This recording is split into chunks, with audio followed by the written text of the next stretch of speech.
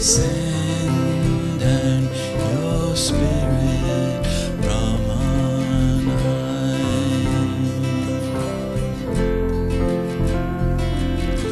Pour your anointing oil on me. Blow your wind through my restless life. Send your fire, Lord. Send down your Spirit from on high.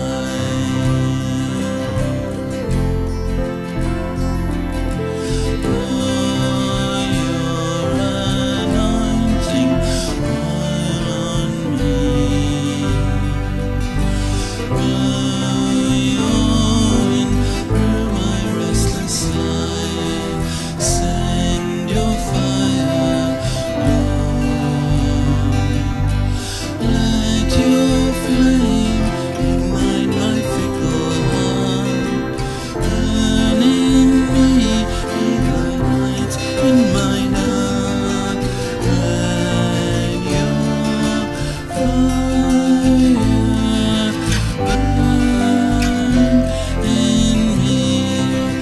Let it burn until from sin I'm free. Let your flame ignite my fickle heart. Burn in me, be the light in my dark. Let your fire burn in me. Let it burn until from sin I'm free.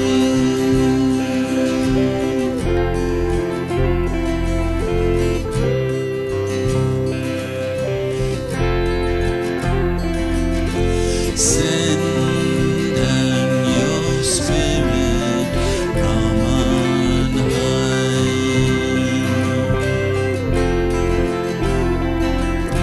Pour your anointing oil on me. Blow your wind through my restless life. Send your fire, Lord. Let your flame ignite my fickle heart. Burn in me, be the light in my dark. Let your fire burn in me. Let it burn until from sin I'm free.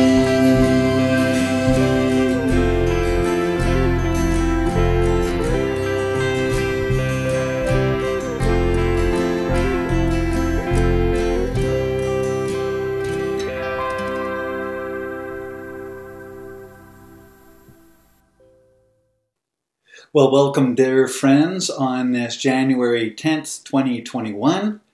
Today we celebrate the baptism of our Lord Jesus.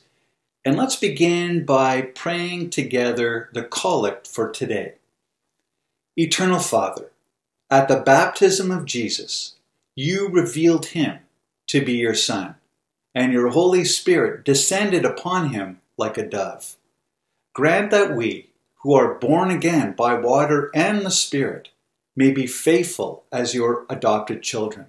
Through Jesus Christ our Lord, who lives and reigns with you and the Holy Spirit, one God, now and forever. Amen. And together the collect for purity. Almighty God, to you all hearts are open, all desires known, and from you no secrets are hid.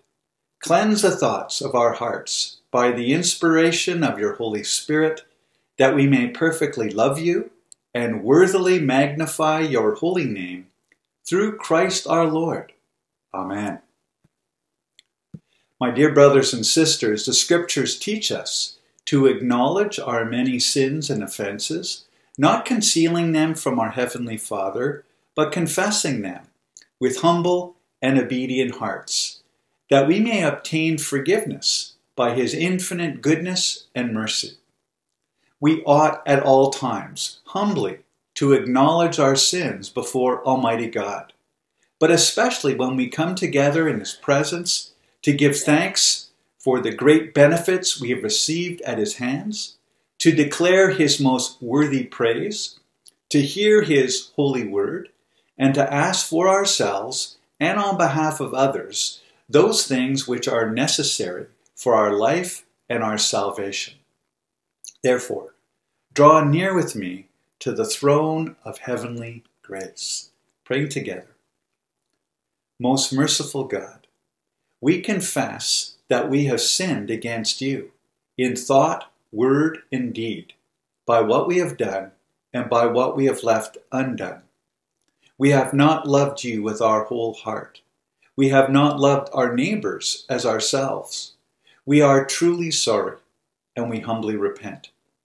For the sake of your Son, Jesus Christ, have mercy on us and forgive us, that we may delight in your will and walk in your ways to the glory of your name. Amen. Almighty God, our Heavenly Father, who in his great mercy hath promised forgiveness of sins to all those who sincerely repent and with true faith turn to him, have mercy upon you, pardon, and deliver you from all your sins, confirm and strengthen you in all goodness, and bring you to everlasting life through Jesus Christ our Lord. Amen. And let's reaffirm our faith in the words of the Apostles' Creed. I believe in God, the Father Almighty, creator of heaven and earth. I believe in Jesus Christ, his only Son, our Lord. He was conceived by the power of the Holy Spirit and born of the Virgin Mary. He suffered under Pontius Pilate, was crucified, died, and was buried. He descended to the dead. On the third day, he rose again. He ascended into heaven and is seated at the right hand of the Father. He will come again to judge the living and the dead. I believe in the Holy Spirit, the Holy Catholic Church, the communion of saints, the forgiveness of sins, the resurrection of the body, and the life everlasting. Amen. Let's listen to the Word of God. The reading is taken from Mark chapter 1, verses 4 to 13. John appeared baptizing in the wilderness and proclaiming a baptism of repentance for the forgiveness of sins. And all the country of Judea and all Jerusalem were going out to him and were being baptized by him in the river Jordan, confessing their sins. Now John was clothed with camel's hair and wore a leather belt around his waist, and ate locusts and wild honey. And he preached, saying, After me comes he who is mightier than I, the strap of whose sandals I am not worthy to stoop down and untie. I have baptized you with water, but he will baptize you with the Holy Spirit. In those days Jesus came from Nazareth of Galilee, and was baptized by John in the Jordan. And when he came up out of the water, immediately he saw the heavens being torn open, and the Spirit descending on him like a dove. And a voice came from heaven, You are my beloved Son, with you I am well pleased. The Spirit immediately drove him out into the wilderness, and he was in the wilderness 40 days, being tempted by Satan. And he was with the wild animals, and the angels were ministering to him. The word of the Lord. Thanks be to God.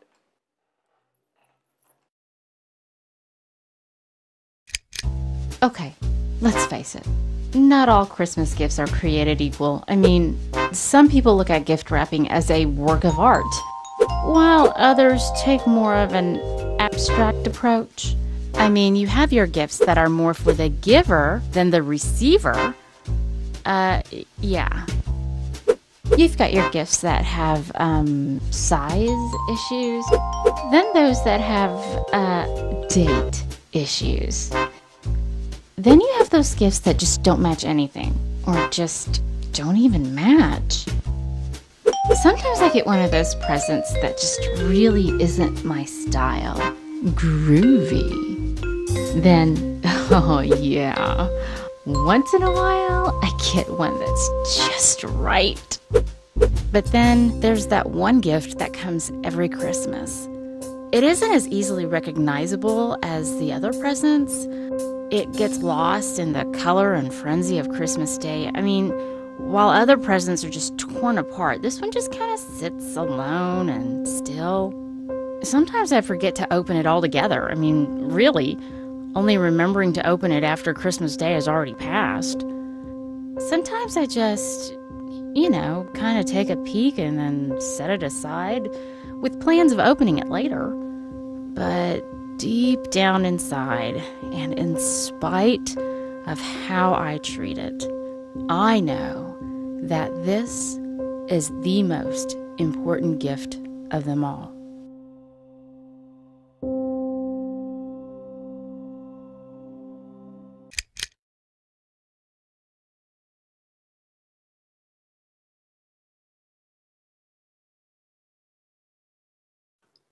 Of course, the gift is Jesus.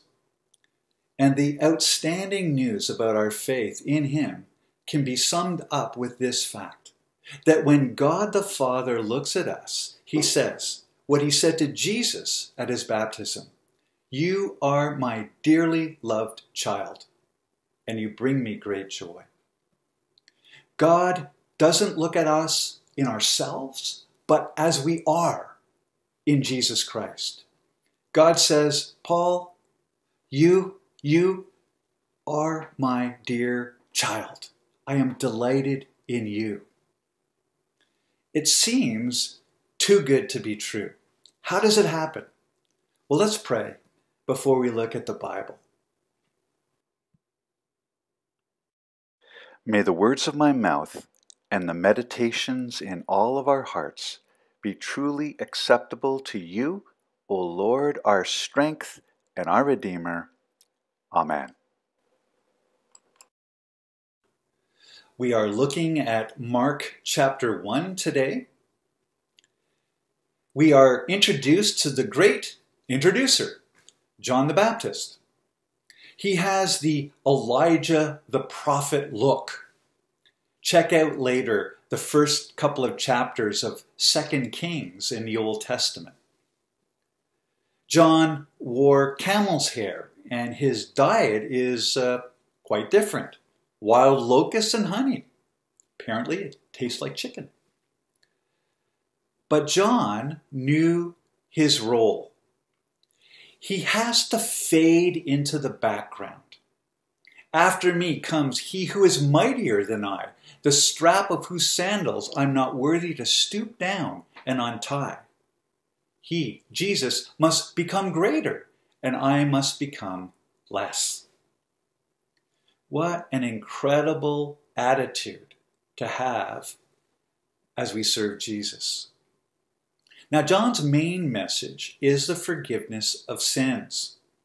And in some ways, John is your typical fire and brimstone preacher who uses a lot of colorful language when he preaches. Prepare the way for the Lord. Make his path straight. Matthew and Luke add other things that John the Baptist said to the people. Things like, "You brood of snakes, who warned you to flee God's coming wrath? Prove by the way that you live that you've repented of your sins and turned to God." And he goes on. Now, believe it or not, John's message is about the coming of good news. However, there's also a word of judgment and warning. And this should give us a bit of a clue on how we are to receive the word of the Lord when it comes to us through the Bible. There are things that we feel we need, but sometimes God shocks us a little and tells us what we really need is something a lot more. Things like repentance, salvation, and purpose. Our agenda seems to be upset at times when we read the scriptures. But isn't it true that sometimes we need someone else to have the courage to tell us things straight? Cut to the chase, lay it on the line. And that is what is happening in the ministry of John the Baptist. Then, amazingly, Mark tells us that Jesus himself came to be baptized. Now, this is a bit of a curve. It's surprising. What did Jesus need to repent of? Why would he need a baptism for the forgiveness of sins? What's going on? The other gospel writers tell us that John even is surprised. So Jesus explains, it should be done, for we must carry out all that God requires. So Mark, as he typically does, tells a story in very simple language. But there is a lot happening here. Mark is not saying by his words or the action of Jesus that he needs forgiveness. This is more about identification. The Apostle Paul explains this when he said in 2 Corinthians chapter 5, "For our sake God made him, Jesus, to be sin who knew no sin, so that in him we might become the righteousness of God." So Jesus identifies with those who are being baptized in the river. He is in fact the sin bearer. Mark saw it as a willing acceptance by Jesus for the path of suffering that he must endure as the Messiah to be the sin bearer. All along in the gospel, Jesus is identifying with sinners and suffering. In this baptism, Jesus is foreshadowing what he will do later on the cross. Remember what he said, there is a baptism I must take part in. This baptism points ahead to the great baptism that is coming. Jesus will plunge under the waters of sin and death on the cross for our forgiveness of sin. The other thing I would like you to think about is this. These are pictures taken from the Jordan River when we visited Israel a couple of years ago. And I must admit, I've shown you a couple of nice pictures, but I have to admit, it didn't strike me as the cleanest body of water around. Quite muddy and cloudy, in fact. But maybe we can think of it like this. That dirty water symbolizes all those people who've come to the water to have their sins washed away. The water is tainted by all those sinners who've been baptized. But Jesus gets into the dirty water. He identifies fully with you and with me. And yet, because of his sinlessness, he is able to deal with our sin. Then the Bible tells us, and when he came up out of the water, immediately he saw the heavens being torn open and the Spirit descending on him like a dove. The heavens are torn apart. In the Old Testament, there are glimpses of this kind of activity, this kind of language. It's a dramatic supernatural event. And the Holy Spirit comes down and lights upon Jesus. Now, this is a good time to have a Jewish mindset taken from the Old Testament. In the Old Testament, when God came upon someone for a special purpose. This is the kind of language used to describe it in the Bible. Think about when David is set apart to be the next king of Israel. The Bible tells us that the prophet Samuel poured anointing oil over David's head. And it says, immediately the Holy Spirit of the Lord came powerfully upon him from that day on. David was set apart for a purpose and a mission. This is what happens when God is at work. And so for Mark's mainly Jewish audience, they are making connections. God is now setting Jesus apart for a special work. It's happening now in Jesus. The heavens were torn apart. Now, what exactly did that look like? If we go to the biblical roots in the Old Testament, we realize what seeing the heavens open means. It's not that Jesus saw, a little door open in the sky. Heavens or heaven in the Bible often means God's dimension, his sphere of reality beyond our ordinary reality that we see around us. One author explains it like this. It's more as though an invisible curtain right in front of us was suddenly pulled back. So that instead of the computer screen or your TV or your living room, or in Jesus' case, the River Jordan and its banks, we're standing in the presence of a supernatural reality, a spiritual reality. Now, I think a good deal of our faith is a matter of learning how to live and appreciate this different reality, which I believe is all around us. There is more to life than meets the eye, so to speak.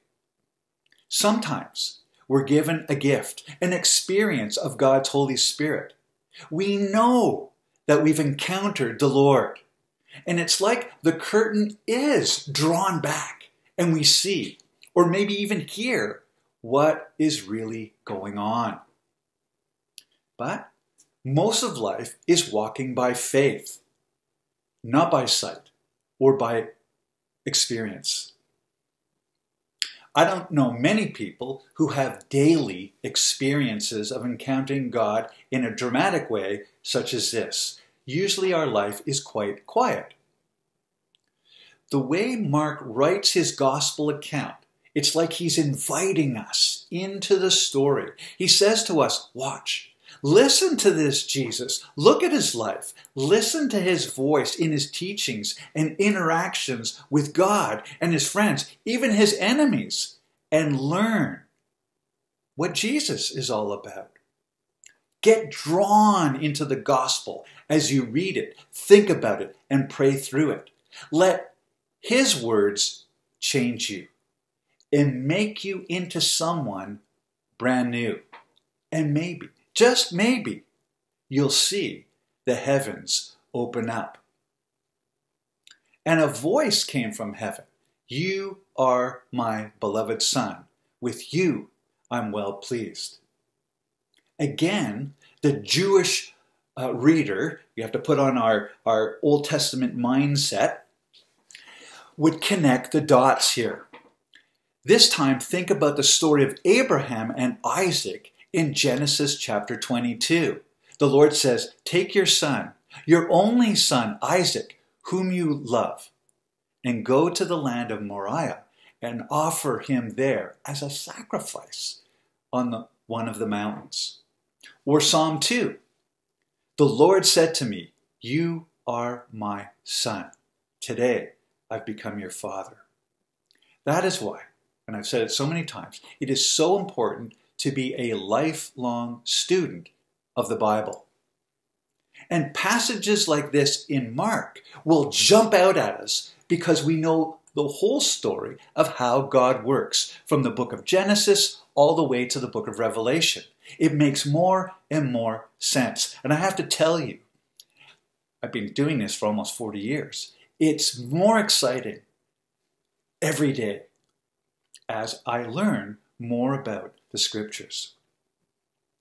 What we're seeing in our passage today is that God, speaking his words to Jesus in his baptism, is the fulfillment of all that had been promised all along before him. Jesus is in the water, identifying with sinners. Jesus is the one. Mark has already told us at the beginning of his gospel that Jesus is the Messiah, the Son of God. And he is the one who will make those other sinners one with the Father, where we too can know and experience God's love as a precious child. Last part. So we've seen Jesus in the water. Now we see Jesus in the wilderness to be tempted. Again, Mark handles this story with just the bare bones. The same Spirit that he'd seen in the vision at his baptism leads him into a lonely place, into the wilderness, where he will face all the attacks of the enemy or the adversary, which is what the name Satan means. Again, the other gospel accounts fill in the blanks. This is a classic scene of conflict between Jesus and Satan, who is trying to tempt Jesus away from his mission. So Mark tells a story in very simple language. But just as there was a lot happening in Jesus' baptism behind the scenes, there's a lot happening here as well. I believe Mark is getting us ready for what will happen in the rest of Jesus' ministry. Jesus will often confront evil in his mission. He will cast out demons. He will heal the oppressed.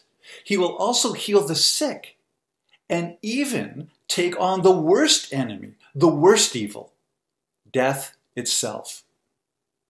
There is something obviously behind all of these things. There's more to life than we can see with the natural eye.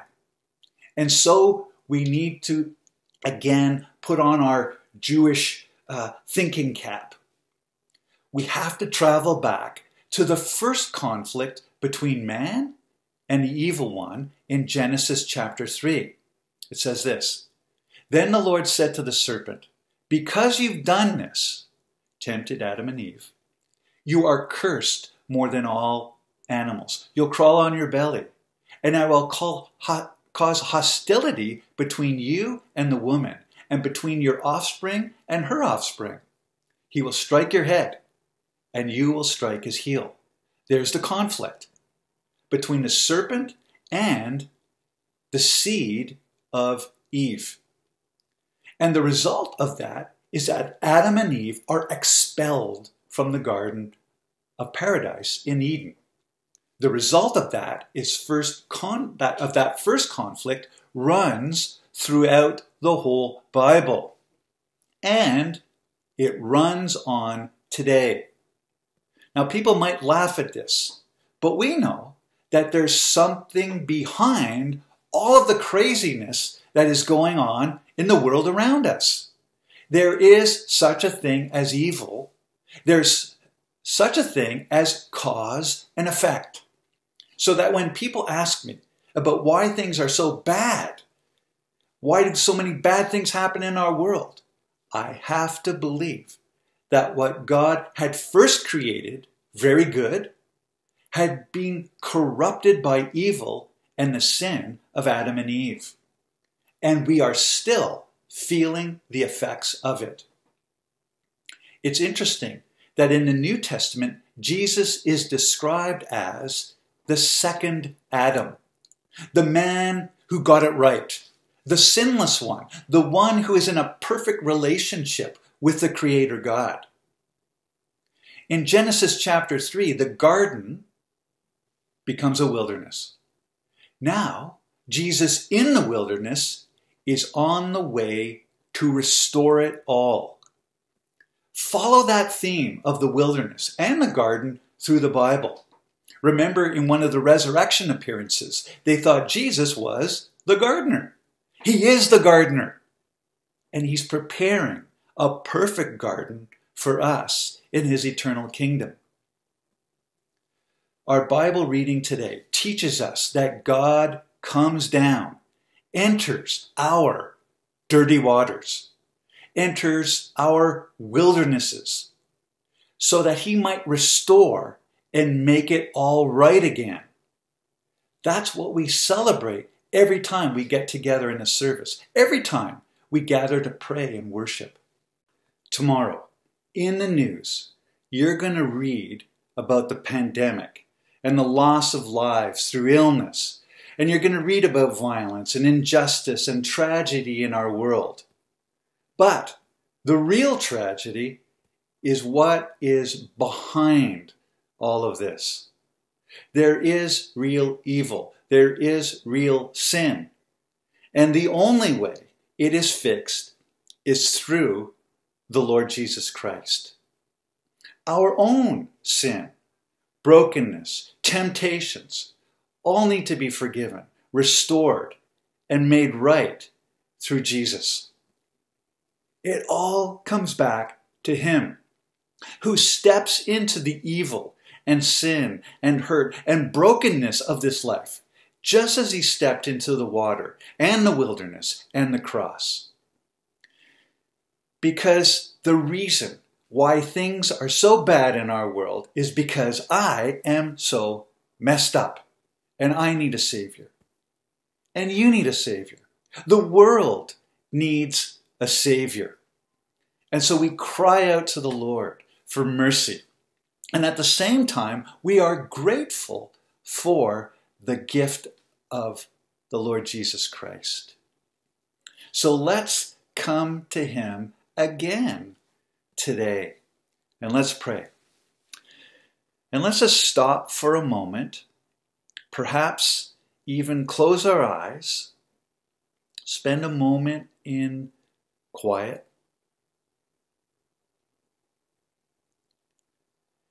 And we need to go again to the River Jordan with the Lord Jesus. And we feel the sunshine on our face as we perhaps watch from the shore, or maybe even wade into the water with Jesus.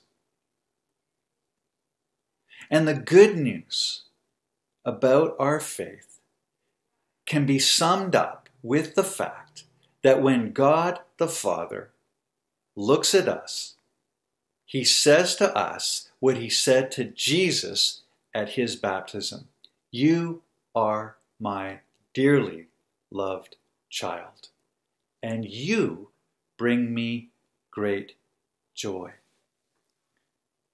Father, we just bless you. We thank you so much for saving us, Lord.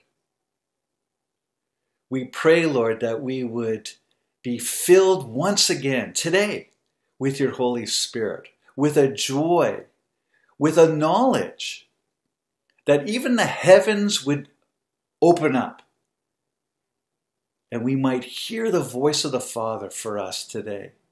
Lord, as a church, we cry out for mercy for our families, our friends, our community, the world around us. Lord, again, we pray all of this in the very mighty name of Jesus Christ. Amen.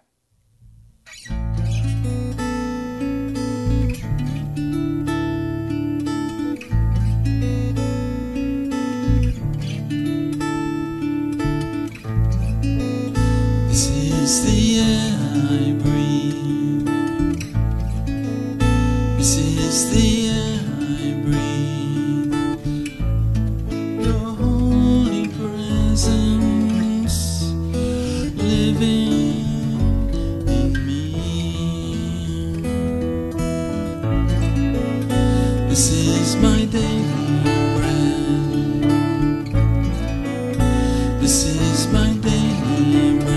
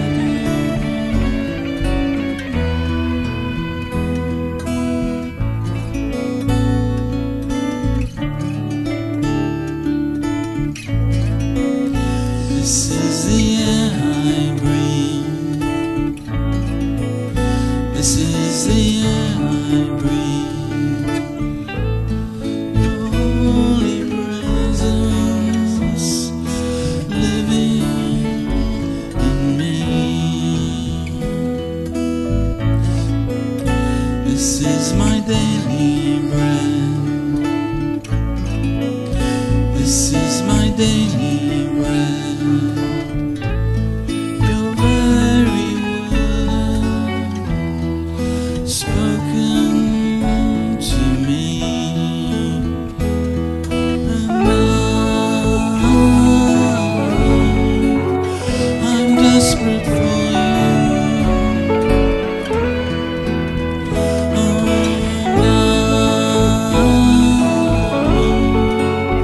Can't live without you. Yes, and I'm desperate for you.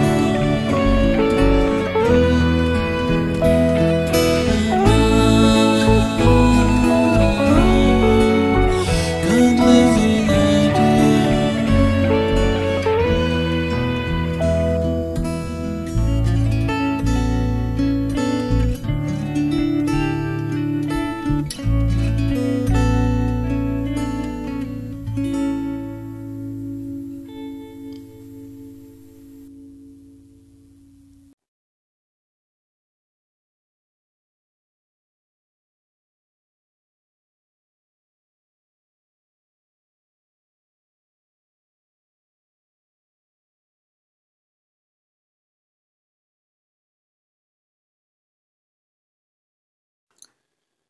Let us with confidence present our prayers and supplications to the throne of grace. We pray for all those in positions of power, that they may govern with wisdom and integrity, serving the needs of their people. May your reign come. Lord, hear our prayer. We pray for the church, the sign of your reign. May it extend your welcome to people of every race and background. Father, we continue to pray for the diocese. We pray for Bishop Charlie. We pray, Lord, that you would guide us as a people, that we would proclaim boldly the Lord Jesus Christ, the forgiveness of sins, Lord, and the new life that is promised by the Holy Spirit. Father, for all our initiatives to teach people and to encourage people, to share our faith with other people, we pray for the anointing of the Holy Spirit. May your kingdom come. Lord, hear our prayer. We pray for the world and those in our community. We remember our government, especially during these COVID days. We pray for wise leadership. And of course, we pray for healing and restoration. We pray, Lord, for this vaccine, that it would be very effective in eliminating this virus. May your kingdom come. Lord, hear our prayer. And we pray for each other, and particularly intercede for those who are hurting, for the sick, for those who are depressed, for those who are in fear. Father, again, we lift our families, our friends to you, those people that desperately need our prayers, that desperately need a miracle in their lives. We invite you, Lord Jesus, even now, to stretch forth your hand in healing and in power, to restore, to encourage, to save those whom we pray for today. May your kingdom come. Lord, hear our prayer. And gathering our prayers, we pray together, Our Father, who art in heaven, hallowed be thy name. Thy kingdom come. Thy will be done on earth as it is in heaven. Give us this day our daily bread, and forgive us our trespasses as we forgive those who trespass against us. And lead us not into temptation, but deliver us from evil. For thine is the kingdom, and the power, and the glory, forever and ever. Amen. and praying together. Almighty God, Father of all mercies, we, your unworthy servants, give you humble thanks for all your goodness and loving kindness to us and to all whom you have made. We bless you for our creation, preservation, and all the blessings of this life. But above all, for the immeasurable love in the redemption of the world by our Lord Jesus Christ, for the means of grace and for the hope of glory. And we pray, give us such an awareness of your mercies that with truly thankful hearts we may show forth your praise, not only with our lips, but in our lives, by giving up ourselves to your service, and by walking before you in holiness and righteousness all our days. Through Jesus Christ our Lord, to whom with you and the Holy Spirit be honor and glory throughout all ages. Amen.